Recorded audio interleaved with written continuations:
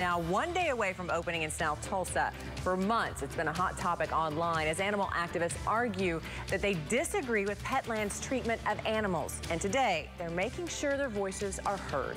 Thanks for joining us tonight at 5. I'm Lily Jones. And I'm Mark Bradshaw. NewsChannel 8's Lily Cummings live tonight near 71st and Garnett, where Petland will open tomorrow morning. And she spoke with some folks who aren't happy about being here in Oklahoma. Lily. Neely and Mark, today many animal rights groups in town spoke out about this store and say they'll be right here tomorrow, raising awareness as Petland opens its doors. When it comes to puppy mills, Oklahoma is ranked number 4 in the United States for the prevalence of puppy mills. Oklahoma Alliance for Animals has seen it all. They simply exist to produce puppies and to make profits.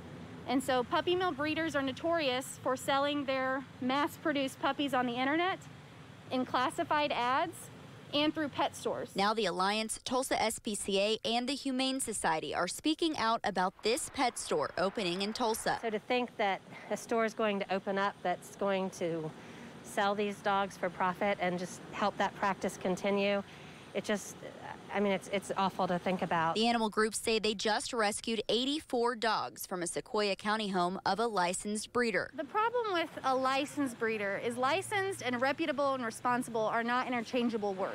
They want to see people adopt, not shop, and they plan to protest to make people aware of their options. But Petland said they believe families have the right to choose where they find their pet. The Tulsa store owner, Carl Swanson, sent us a statement reading in part, "We are aware of the protest and certainly respect their rights to voice concern. Unfortunately, there is a lot of misinformation and inaccuracies in their claims. We are very excited to join the Tulsa community and will take great care in becoming responsible stewards." The animal group said they understand some people still may want to buy a pet. Any reputable breeder is going to be happy for you to come into their home and see where the animals live, see the parents. They just hope they're being treated like any member of the family would. The dogs are usually kept in smaller, confined areas, and they don't usually get out of them.